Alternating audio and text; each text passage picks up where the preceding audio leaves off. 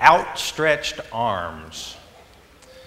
You know, the outstretched arms of God can be many things that are very important to His children that love and serve Him. God's outstretched arms can be a source of awesome strength to those that know how to call upon it. That kind of strength that assures you the victory over all of God's enemies, including Satan. God's outstretched arms can also be a source of comfort and healing. The kind of comfort that lets you go through this flesh life with confidence and peace of mind.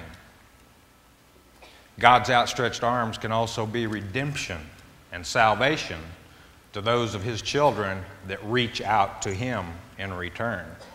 That's an important key that I want you to come away from this afternoon with, is that that's what's required.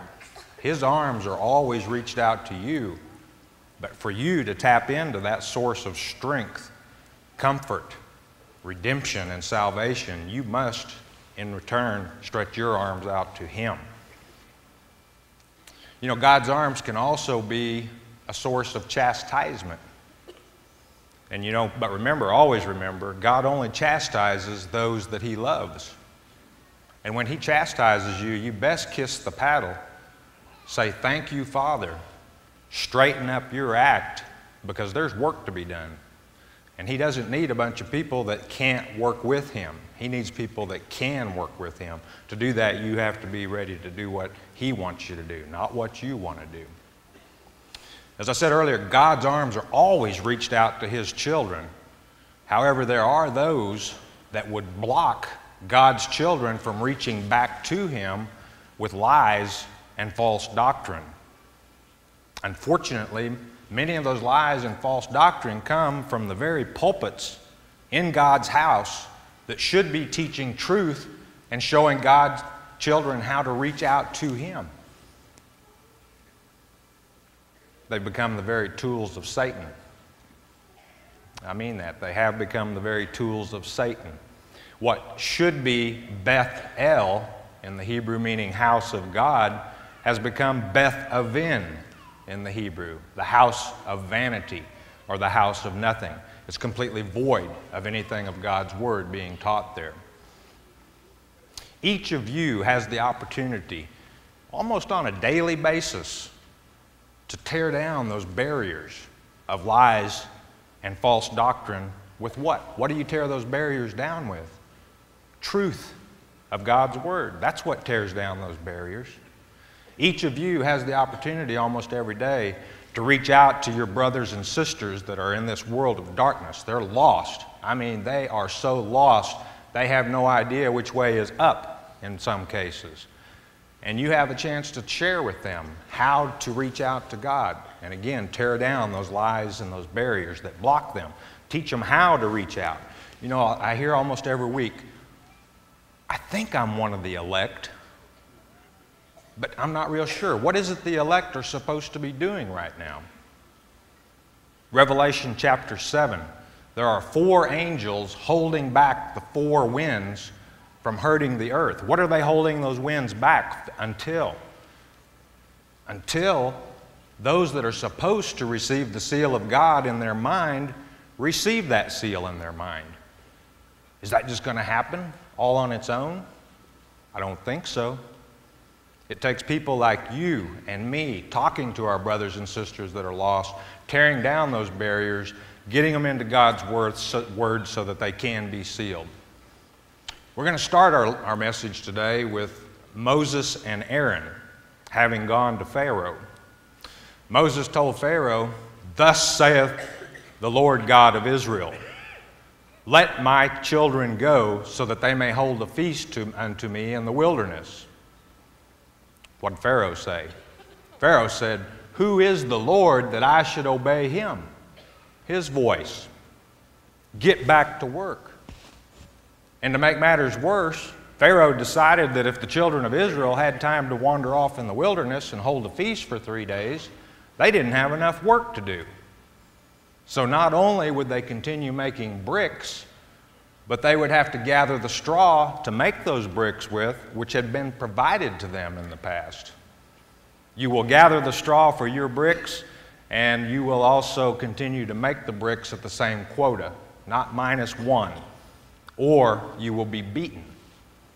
So the children of Israel complained to Moses, which, that became not to be too uncommon of a thing. They always seemed to be complaining to Moses. And Moses had to have been a real trooper, I'll tell you, because he caught himself between a rock and a hard place on many occasions between God and these rebellious children of Israel. But Moses heard the children complaining, and he went to the Lord and he said, why are you treating this people so evilly? It was you that told me to go talk to Pharaoh. I thought he'd just fall right in line and just let us go out in the wilderness and hold this feast you're talking about. You haven't delivered thy people at all, is what Moses said. What was God's response? Let's pick it up in Exodus chapter 6, verse 1.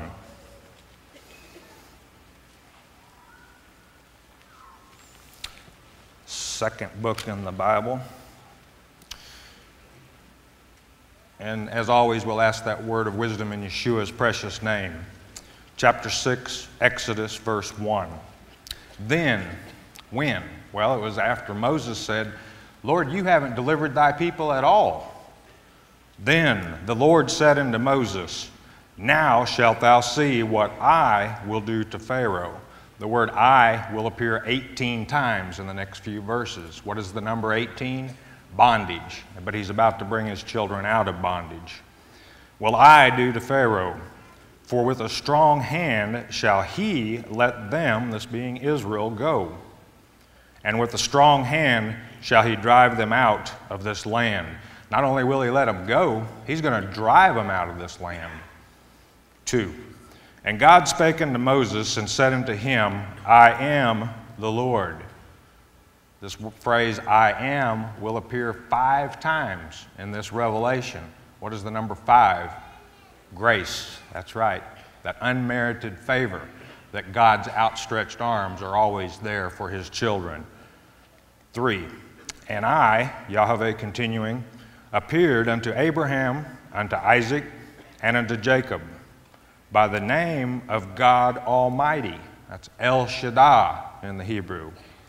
But by my name, Yahweh, was I not known to them. This is a little deceiving. It means that they really didn't perceive or understand that, they knew the covenant name Yahweh, but they didn't know it to the extent that they understood it. And not only did the Lord appear to Abraham, Isaac, and Jacob, he'd also appeared to Moses, you remember? And when Moses was up on the mount on one occasion, he asked the Father, he said, okay, Lord, I'll go down and tell this children what you asked me to tell them, but they're going to ask, who are you? What shall we call you? He said, I am that I am, which is the etymology, and you'll find that in the acrostic in Esther for the sacred name Yahweh. Verse 4. And I have also established my covenant with them. You can consider this a contract, to give them the land of Canaan, the land of their pilgrimage, wherein they were strangers. And out of all of those that came out, hundreds of thousands of them, the children of Israel that came out of Egypt, how many would eventually make it to the promised land? Only 2, Caleb and Joshua. Verse 5. And I have also heard the groaning of the children of Israel. Not only do we have to continue making bricks now, we have to go gather the straw to make these bricks. And if we don't make as many bricks as we used to before we had to go gather the straw, we get beaten, whom the Egyptians keep in bondage. And I have remembered my covenant. He always does remember his covenant. He always remembers that contract. It's his children that forget. Verse 6. Wherefore say unto the children of Israel, I am the Lord, and I will bring you out from under the burdens of the Egyptians. I will rid, this word rid in the Hebrew is natsal, and it means to snatch. I will snatch you out of their bondage, and I will redeem you. I want you to catch this. How will he redeem you? I will redeem you with a stretched out arm and with great judgments. This word redemption, check it out in your Strong's Concordance. It's actually a legal term, and it means to exercise the rights of the kinsman redeemer. And remember, he is your closest relative. He is your closest kin. And you can use this today. This, a lot of people say the Old Testament. Well, what are you doing back there in the Old Testament? God can redeem you today. This world has a lot of bondage that it places people under. Usury comes to mind. There's a bondage coming that people claim to be Christians that have no idea what is going on in God's plan. And believe me, they are all set up to go into bondage. But you have that redemption right there with his outstretched arm today. Verse 7. And I will take you to me for a people, and I will be to you a God, and ye shall know that I am, there it is again, the Lord your God, which bringeth you out from under the burdens of the Egyptians. Verse 8. And I will bring you in unto the land concerning the which I did swear. And this word swear in the Hebrew is to lift up my hand, to give it to Abraham, to Isaac, and to Jacob. And I will give it to you for an heritage. I am the Lord. And a heritage, that's your inheritance. And I would ask you, have you claimed your inheritance? Now, there are many types in the Bible, and I want to look at one other in Exodus before we leave there. But the point is, you have to reach your arms out to God. How do you reach your arms out to God? You reach your arms out to God through your prayers to him, through obedience to him, through service to him. That's how you stretch your arms out to God. And I want to show you an example of that before we leave Exodus. Let's go to 17:8.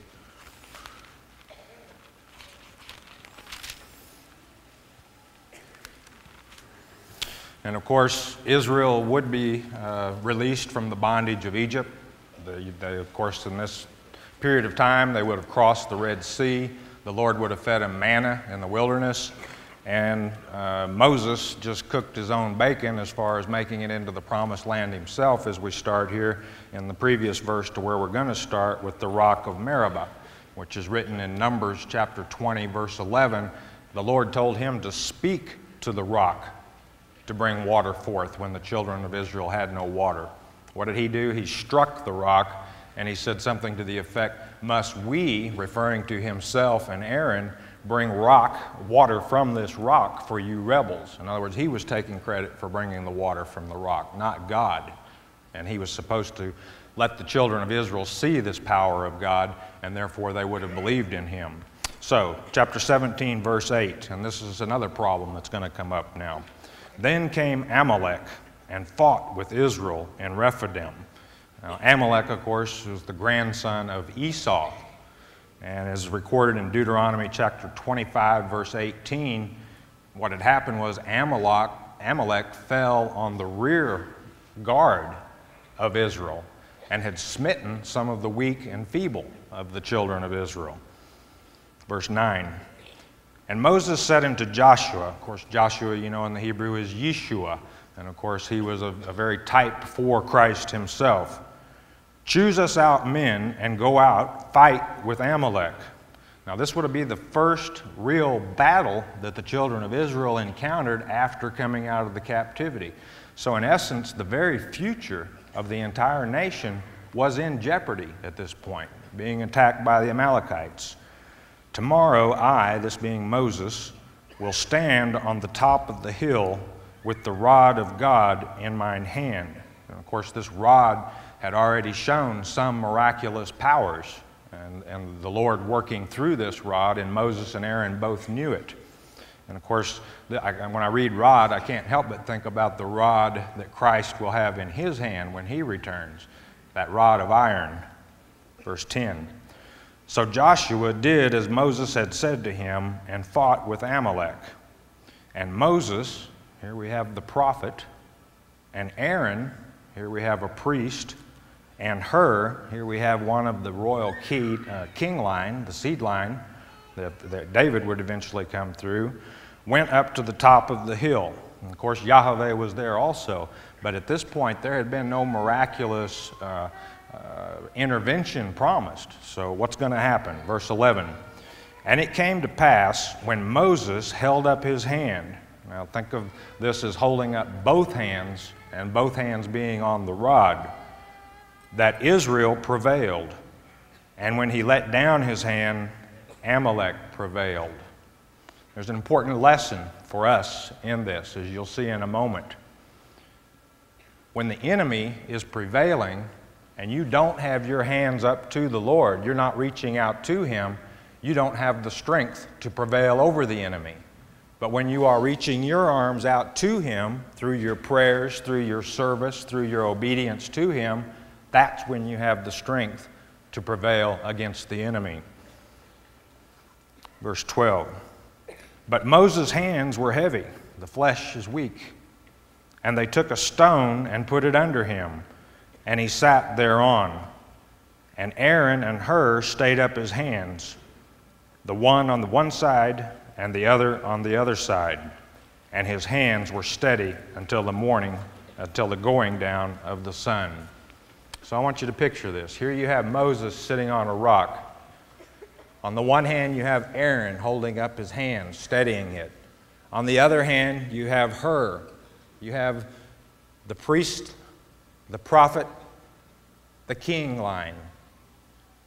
Does this position make you think of any position of outstretched arms that has to do with salvation? Might. Should. Verse 13.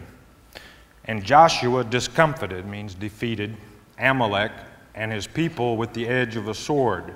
And you know, there's this again, anytime I think of the sword, it comes Revelation chapter 1. There's a two-edged sword. And I think that Amalek also was representative of all the enemies of God at this point. I mean, this is the first one they're fighting, sure enough. But Amalek would always be, you know, from the beginning, Jacob and Esau. Jacob I loved, Esau I hated.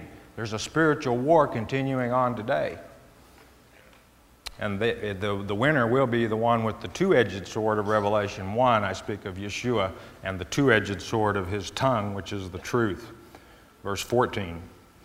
And the Lord said unto Moses, write this for a memorial in a book, and rehearse it. This rehearse it means make it known in the ears of Joshua.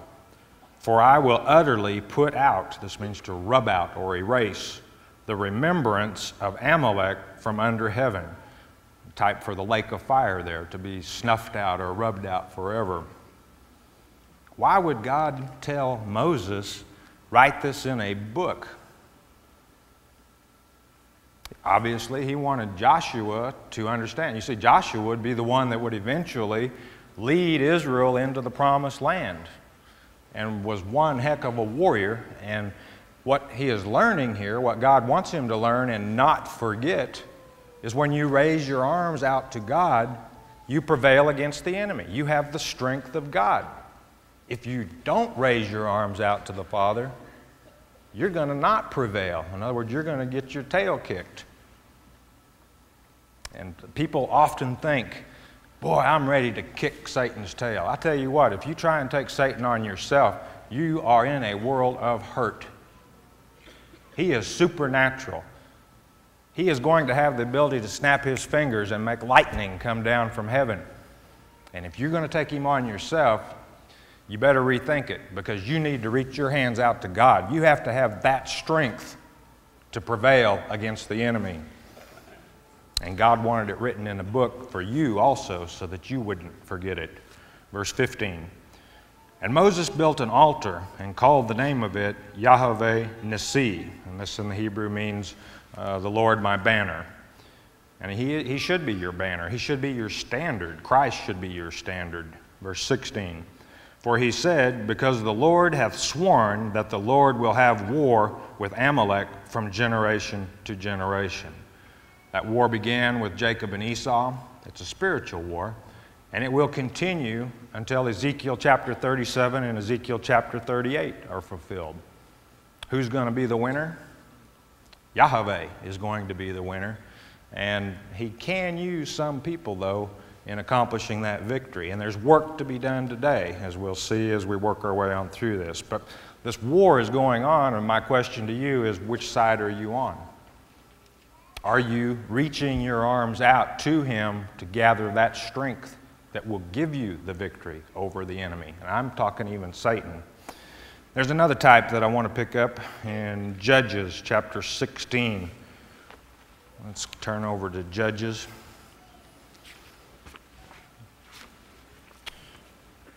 Israel was in servitude to the Philistines at this point, but a champion came out of the children of Israel. His name was Samson. Of course, Samson was ordered to take the vow of a Nazirite from birth. Just before this, to where we're going to pick it up, he had slain 1,000 of the Philistines with a jawbone of an ass. Do you think he knew where to get the strength from? You know, a lot of Sunday school teachers say he got his strength from his hair. That's sad, you know what? I mean, that is really sad to be teaching children that someone's strength came from their hair. But let's pick it up in chapter 16, verse 1. Then went Samson to Gaza, and saw there an harlot, and went in unto her. You know, Samson liked the ladies. Kind of reminds me of the leadership of our country at this point. You know, he could conquer the Philistines, but he couldn't conquer his own lusts for women. Of course, Gaza, those of you that don't know, would be one of the 5 major cities of the Philistines. Gaza means strong, and would it be as strong as Samson? Let's see, verse 2.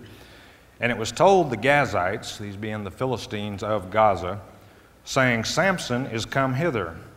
And they compassed or surrounded him, and laid wait for him all night in the gate of the city, and were quiet all the night, saying, in the morning, when it is day, we shall kill him. Samson won't wait till morning. Verse 3. And Samson lay till midnight, and arose at midnight, and took the doors of the gate of the city. This word took would be better translated unhinged. He literally took the gates of the city and unhinged them. And the 2 posts, and went away with them, bar, this would be the locking mechanism, and all. We're talking heavy here, folks. I mean, the gate of the city, that was the main entrance into one of the 5 major cities of the Philistines. And put them upon his shoulders, and carried them up to the top of an hill that is before Hebron. This is a Hebraism, meant that the hill was in the direction of Hebron. Hebron, of course, would be in Judah, and we're talking a lot of miles, but this was probably a place known as El Montar today, and is about 45 minutes from the city of Gaza in the direction of Hebron.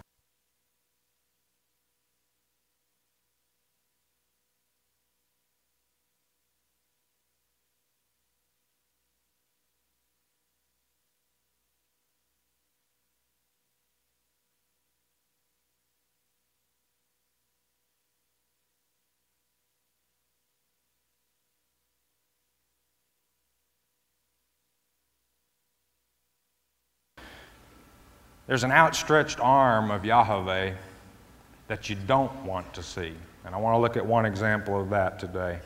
Let's turn to Jeremiah chapter 15:1.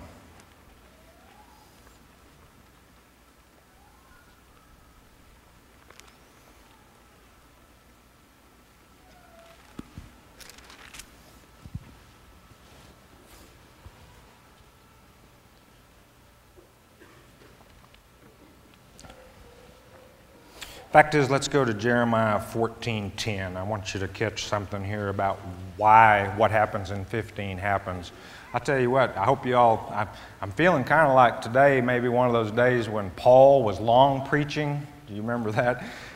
So I hope you all are ready for, we may be here a while today, but I'll try and make it so interesting you just can't hardly stand it. So, okay, here we go. We're going to do a little long preaching this afternoon, all right? We got time. Chapter 14, verse 10 of the great book of Jeremiah. Thus saith the Lord unto this people, this would be Israel, thus have they loved to wander. This word wander can mean waver, and boy, have we, our relatives of the past have wavered time after time after time. What have they wavered from? They wavered from our Father. They have not refrained their feet. In other words, they're walking around with the gods, small g, of the heathen. They're sacrificing to their gods. They're not reaching their arms out to me, Yahweh. They're looking to the gods of these heathen tribes, these heathen peoples, for salvation. Would that make you happy if your children were looking to other gods for salvation? I believe I'd be kind of inclined to say, have at it. Have a nice trip, as I've heard someone say quite often. Therefore the Lord doth not accept them. He will now remember their iniquity and visit their sins. This means charge their sins. Boy, are they going to get it unless they change their way. But that's some of those brothers and sisters we talked about early, that if you can reach out and tear down some of those barriers of the lies and the false doctrine, you've got a chance to pull them out of it. I mean, this is not irreparable. I think I can say that. You know, as long as they can turn their ways, this can stop. Verse 11. Then said the Lord unto me, Jeremiah, pray not for this people for their good. Whoa, this is the Lord saying, don't pray for this people. This word pray can be translated intercede. So what is he saying? He's saying, you can't intercede for this people. Don't raise your hands to me on behalf of this people that has wavered and wandered away from me. They've got to raise their own hands to me. 12. When they fast, I will not hear their cry. And when they offer burnt offering and an oblation, I will not accept them, but I will consume them by the sword and by the famine and by the pestilence. In other words, even if they bring me an offering, it won't satisfy the debt. This sword, famine, and pestilence, I think, is in reference to Leviticus chapter 26. And this is the chapter where Yahweh would tell the children of Israel through Moses, you can do things two ways. You can do them my way, Yahweh's way, and receive blessings. Or, if you do it another way, you get the curse. These had chosen the curse. 13. Then said I, Jeremiah speaking, which is an exclamatory O, Lord God, behold, the prophets say unto them, ye shall not see the sword, neither shall ye have famine. But I, being this prophet, will give you assured peace in this place. These are the lies and false doctrine that we're talking about that block God's children from reaching out to Him. You've heard it before. You don't have to understand the book of Revelation. You're going to be out of here. There's a rapture. I promise you peace. There's not going to be any tribulation. What did the Lord think about it? Then the Lord said unto me, the prophets prophesy lies in my name. I sent them not, neither have I commanded them, neither spake unto them. They prophesy unto you a false vision, a divination, and a thing of naught, and the deceit of their heart.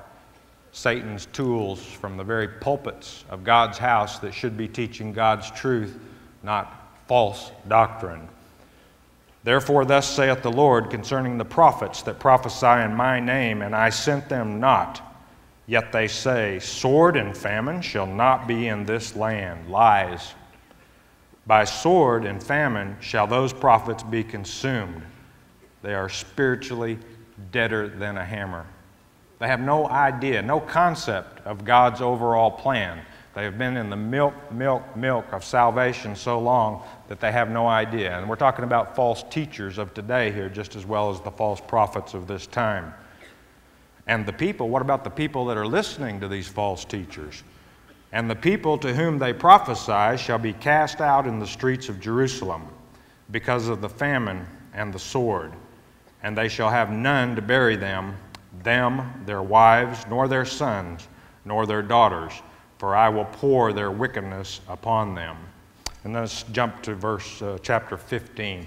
And this again is the outstretched arm of the Lord that you don't want to see. Chapter 15, verse 1, still in Jeremiah.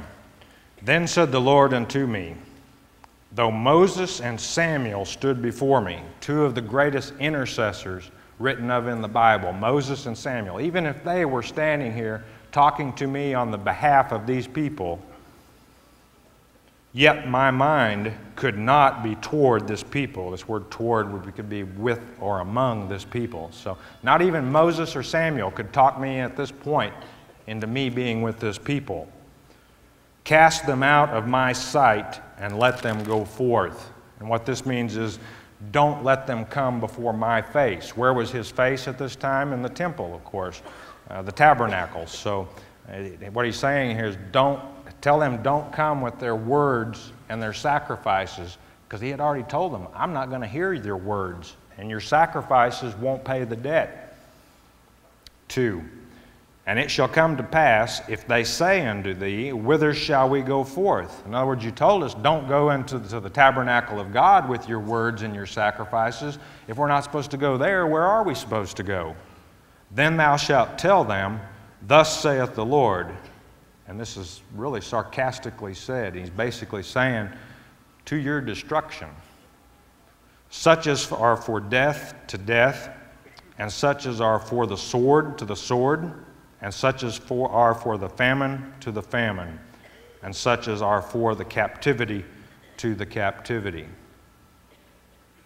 These false prophets were telling the people, I assure you, you will have peace. God's saying, I assure you, those that are for the captivity to the captivity. And of course, in this time, there are many that are in real danger of falling into a captivity that is very serious. That is the captivity of Antichrist. 3, and I will appoint over them 4 kinds. Spiritually on this, you could look at this as the 4 hidden dynasties. Think about it and check it out. Saith the Lord, the sword to slay, and the dogs to tear, and the fowls of the heaven, and the beast of the earth to devour and destroy. Verse 4, and I will cause them, this is his children, to be removed unto all kingdoms of the earth. Boy, has that ever come to pass. Because of Manasseh, of course, in the Hebrew means forgetting, and he was one of the kings of Judah that really forgot who he was. He shed innocent blood in Jerusalem. He even went to the point that he had gods of the heathens in the tabernacle, in the temple of God.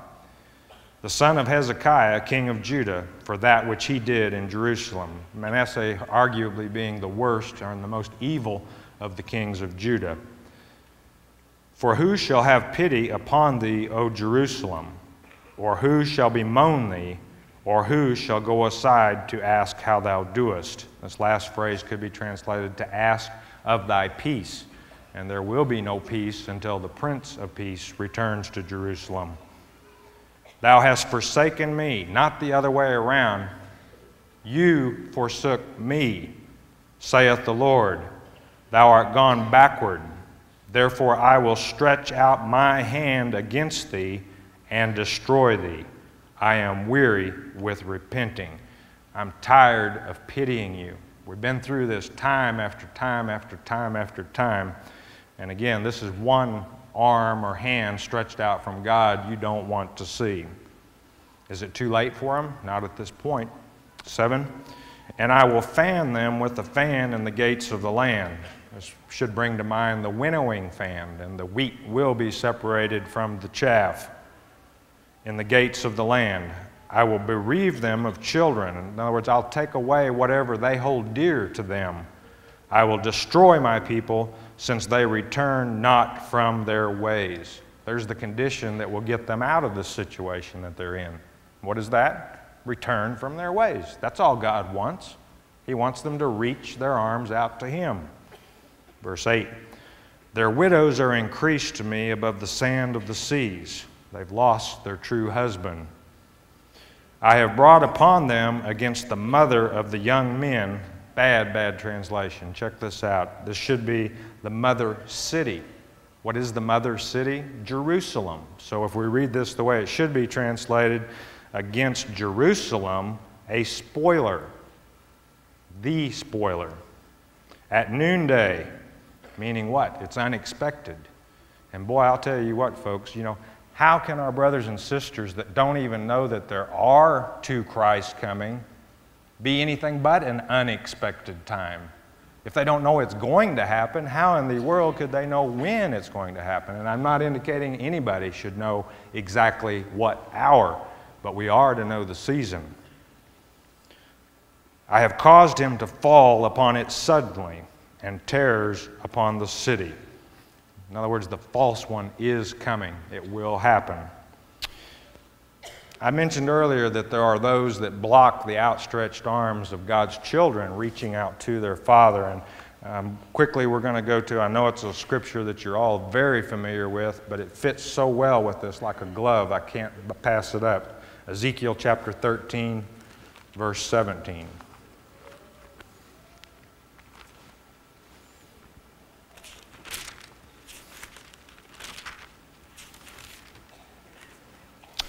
Verses 1 through 16 of chapter 13 deal with false prophets. Verses 17 through 23 deal with false prophetesses. But it also, I want you to pick up from this, this is what God thinks about those that try to cover up his outstretched arms. Verse 17 of chapter 13, Ezekiel. Likewise, thou son of man, this being Ezekiel, set thy face against the daughters of thy people, which prophesy. We've got women, daughters here in prophecy, so we're talking prophetesses, out of their own heart or mind, and prophesy thou against them. You know, were there prophetesses of Yahweh? There certainly were. Miriam, Deborah, Huldah were true prophetesses of Yahweh. But there's one false prophetess that's probably one of the more recent ones. In 1830, Margaret MacDonald had what she herself described as an evil dream, and then she shared that information with two preachers. That was the origin of the rapture theory. 18, and say, thus saith the Lord God, woe to the women that sew pillows, and these you can think of as coverings, to all armholes. In other words, they're sewing these coverings that cover the arms of people stretching out to the saving arms of Jesus Christ. Is that good enough? No. And make kerchiefs upon the head of every stature to hunt souls. It's not good enough that they're sewing coverings over the outstretched arms. They're also making hats that cover the eyes and cover the ears of God's children, that they can't even hear or see those that would try and strip away this false doctrine and these lies. Will ye hunt the souls of my people, and will you save the souls alive that come unto you? Back to the old Tower of Babel. Man has always tried to create his own salvation. He thinks, you know, God probably really didn't think that through very well, this whole deal about Jesus Christ. So I think, you know, we'll come up with this rapture theory and we'll just all be gone and that solves that. We don't have to really study Revelation. We don't have to study God's Word. We'll all be real happy and out of here. I think it makes God very angry. 19. And will ye pollute me, this being the Lord, among my people for handfuls of barley and for pieces of bread? This refers to those that teach God's Word or pretend to teach God's Word, and the only reason they're doing it is for the money. You're polluting me, God says, by doing so. To slay the souls that should not die, and to save the souls alive that should not live. They're too lazy to study. They don't even have the right to live. By your lying to my people that hear your lies. Only one way to salvation, that's through Jesus Christ. But all too many are taking on to this false doctrine, and boy, are they going to be in for a rude awakening. We can do something about that, beloved. We can strip away those lies and that false doctrine, those barriers. I think God expects it from us, more importantly. 20. Wherefore, thus saith the Lord God, behold, I am against your pillows. I'm against these coverings over my outstretched arms, wherewith ye there hunt the souls to make them fly. And I, this is Yahweh speaking, will tear them from your arms and will let the souls go, even the souls that ye hunt to make them fly. There won't be a rapture. Just quickly look back at verse 5 of this same chapter. What's the subject The subject is to stand on the Lord's day. Ephesians chapter 6, that gospel armor, you better have it on. You better know what I'm talking about. Because if you don't, and you're trying to stand on the Lord's day, the first day of the millennium, and you're standing against the fiery darts of Satan, and you don't have your arms outstretched to our Father through your prayers, through your obedience, through your service, that you can have the strength of the Lord behind you, you will fail against those fiery darts of Satan. I promise you. 22, or 21, I think it is. Your kerchiefs also will I tear and deliver my people out of your hand, and they shall be no more in your hand to be hunted, and ye shall know that I am the Lord.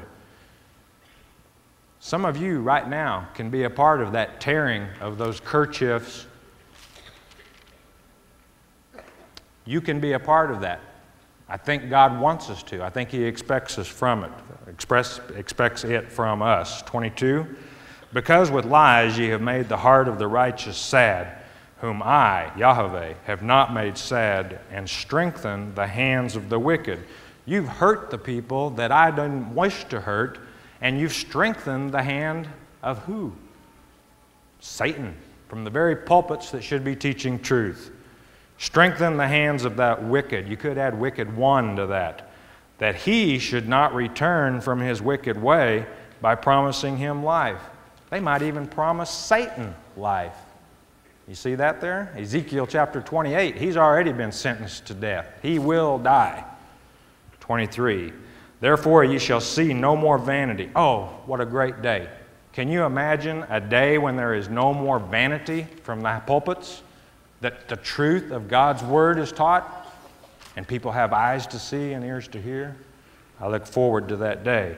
Nor divine divinations, for I, Yahweh, will deliver my people out of your hand. What was the first scripture we covered? Back in Exodus 6, do you remember? How does Yahweh redeem His people? With an outstretched arm. And ye shall know that I am the Lord. Well, you know, I noticed this morning Pastor Murray was in the Old Testament all through the message. We're going to be in the Old Testament all through this message. But in conclusion, I want to go to a scripture that could have been written from the foot of Golgotha, the site of Christ's crucifixion, just as well as Psalms 22. Let's go to Isaiah chapter 52, verse 9 in closing.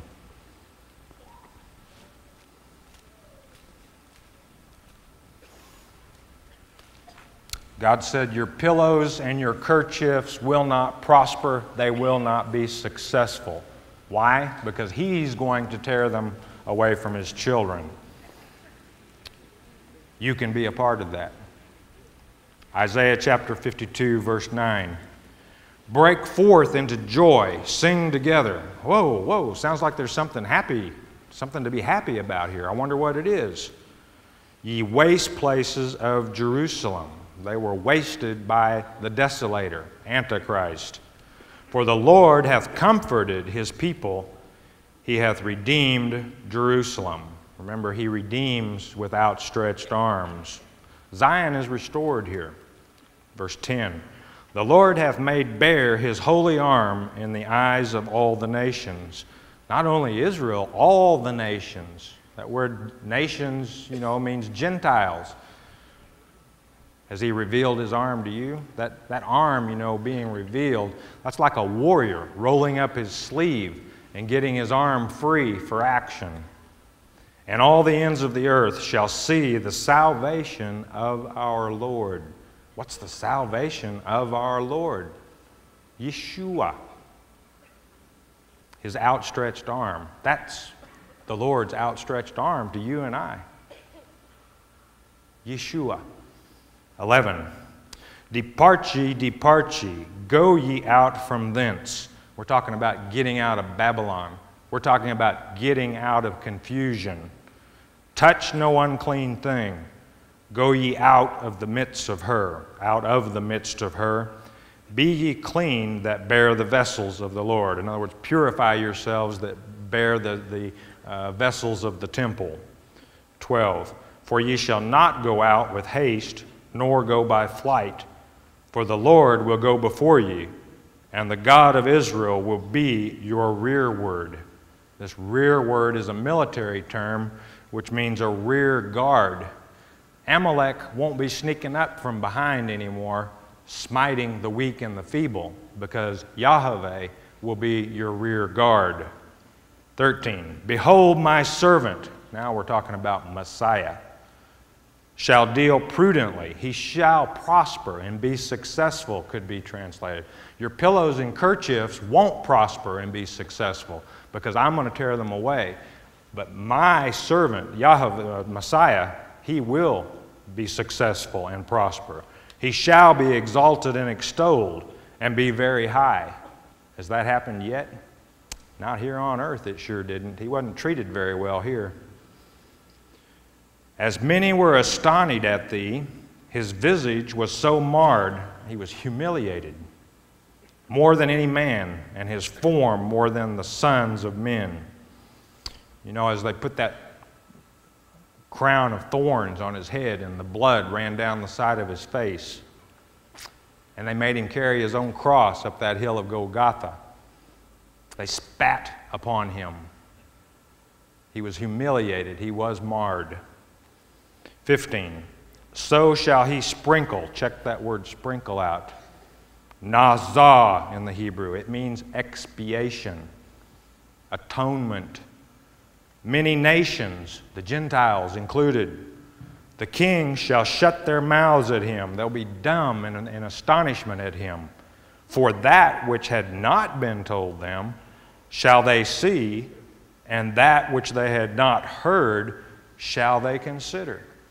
The Gentiles, you see, there's one group of people that have had a lot of contact from the Lord since the beginning. Most of them have chosen to ignore that. They have no idea who they even are. But here it's saying the Gentiles, who didn't even have the opportunity of all that, will see this salvation. Now then, chapter 53 in conclusion. Who hath believed our report? This report is doctrine or hearing. And the who here speaking is Isaiah and the remnant. And to whom is the arm of the Lord revealed? Who has recognized that arm as the source of strength, as the source of comfort, as the source of salvation and redemption? I know you have. 2, for he, and the he here is we're talking about Christ, shall grow up before him as a tender plant. The proud cedar of David has been chopped down, but from out of that stump will come this sprig, out of the root of Jesse. Out of the root of a dry ground. This dry ground is indicative of the condition of the world at this time. And he hath no form nor comeliness, and when we shall see him, there is no beauty that we should desire him. But God manifested his outstretched arm from the beginning. In the beginning was the Word. The Word was God. And of course, you know who the Word is, the living Word. I hope you do. It's Messiah. 3, he is despised and rejected of men, a man of sorrows and acquainted with grief. And we hid, as it were, our faces from him. He was despised, and we esteemed him not. Peter, the founder of the church, even denied him 3 times. Peter swore he wouldn't do that, but even Peter denied him 3 times. Nobody was standing there with him when he paid this price. 4, surely he hath borne our griefs. He took our sins and carried our sorrows. Yet we did esteem him stricken, smitten of God, and afflicted. They even went so far as he was hanging there on the cross to say, if you be the Son of God, come down from there. Save yourself. There were many, I'm sure, that looked upon him just as Job's friends looked upon him. Job, what in the world did you do to deserve this kind of wrath from God? You must have really committed some terrible sins for the Lord to be punishing you this way. That's the way the people thought about our Lord as he hung on that cross. What did he do to deserve this punishment? 5. But he was wounded for our transgressions, not his, our transgressions. This word wounded, too, can mean pierced. Think about it. As they pierced with a nail through his right hand, they pierced with a nail through his left hand. That was God's outstretched arms to the world. Even in his death on the cross. And I mean, it was a cruel death. But he still had his arms stretched out to those. He wanted to take those sins from the world, to those that would believe. Let's see, we got wounded for our transgressions. He was bruised for our iniquities. And that brings to mind Genesis chapter 3, verse 15, where God told the serpent, I will put enmity between thy seed and the woman's seed. You shall bruise his heel. And boy, did they when they put that spike through his feet. But I'll tell you one thing, there's some bruising of Satan's head that is going to happen, and I hope you all are a part of that. I'm sure planning on doing it. With God's strength, I'll add. The chastisement of our, let's see where we got to. Wounded for our transgression and bruised for our iniquities. The chastisement of our peace, or our well-being, was upon him, and with his stripes we are healed. And beloved, that's the only way man is healed. That's the only way to salvation, are those outstretched arms. Remember, it wasn't his sins either. It was our sins. Why did he do it? He did it because he loves you. 6, all we like sheep have gone astray, except for a few. This, by the way, at this point, I think, is restored Israel after they realized the error of their way. But this is what they're saying about how they were before Israel was restored. We have turned every one to his own way, not God's way, to his own way. And the Lord hath laid on him the iniquity of us all. Why did God lay that iniquity on him? Because he could cut it. He showed us how to live in this flesh. And, Matthew chapter 4, when Satan tempts you, what do? You tell him to get out of your life. Better do it in the name of Jesus Christ. That's where the power is. 7, he was oppressed and he was afflicted, yet he opened not his mouth. He did this voluntarily for you and I. Didn't open his mouth. He is brought as a lamb, think of the Passover lamb, to the slaughter, and as a sheep before her shearers is dumb, so he openeth not his mouth. Every reference in the New Testament to the Lamb of God springs forth from this very verse right here. And everything that has to do with Passover in the New Testament springs forth from this verse right here. 8, he was taken from prison and from judgment. Pilate even judged him. And who shall declare his generation? We will declare his generation. For he was cut off out of the land of the living. He was judged worthy of death.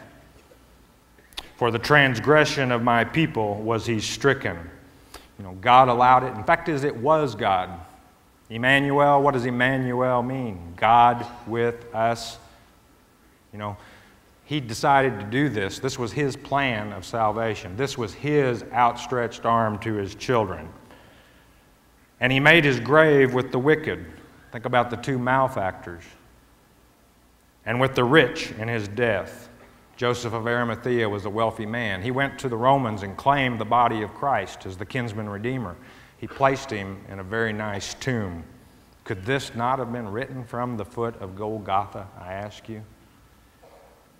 Because he had done no violence, neither was any deceit in his mouth.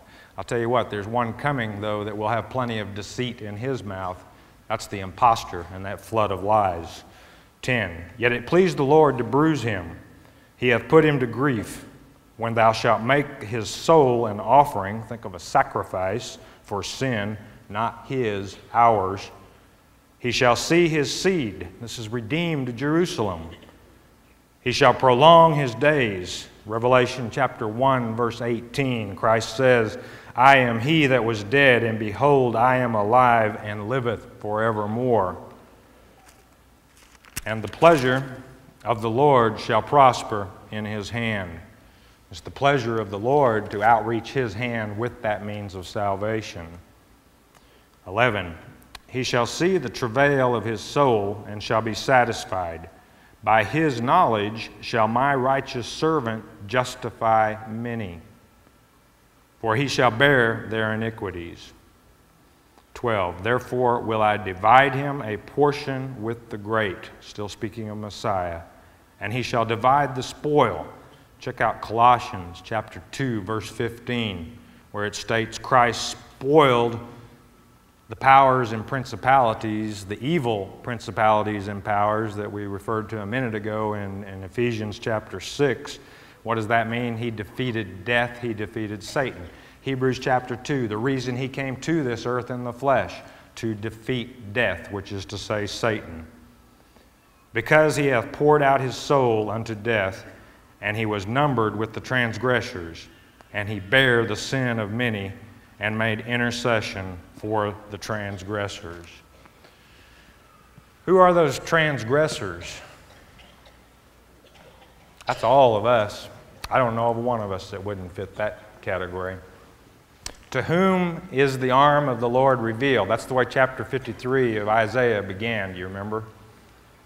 It's been revealed to you. And I didn't mean for this to come across as a salvation message. I know you all don't need milk.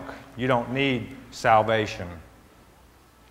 What I meant for this to come across is Revelation chapter 7. Those four winds are being held by four angels. Until what? Until those that are supposed to be sealed with the Word of God in their forehead, which is to say their mind, receive that seal. That won't happen as long as those people have kerchiefs and hoods over their head where they can't see. You can be a part of that, tearing those away. And you know what? I don't want to compare this to to Christ when He rent that veil from top to bottom, opening up for each of us to the Father. But what I'm saying is you can have just as big a part of helping one of your brothers and sisters that are lost in darkness to tear. And I'm not saying that's like Christ tearing that veil, don't misunderstand me. But you can tear those kerchiefs and those pillows. What do you do it with? You do it with truth. You do it by outstretching your arms. Don't forget to do that. Just because those outstretched arms mean salvation is one thing, don't forget they also mean that's your access to the strength of the Lord Himself. That's an awesome strength that you can tap into. Let's go to the Father.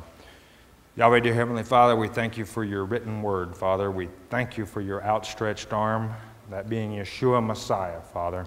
We thank you for allowing us to tap into your strength through the Son, through the name of your Son, Jesus Christ, giving us power over all of our enemies, Father, including Satan.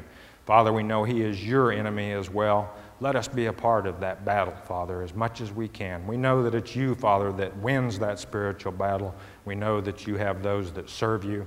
Father, let us gain the wisdom, the knowledge of your word, which will allow us to be a part of that. In Yeshua, Jesus' precious name, amen.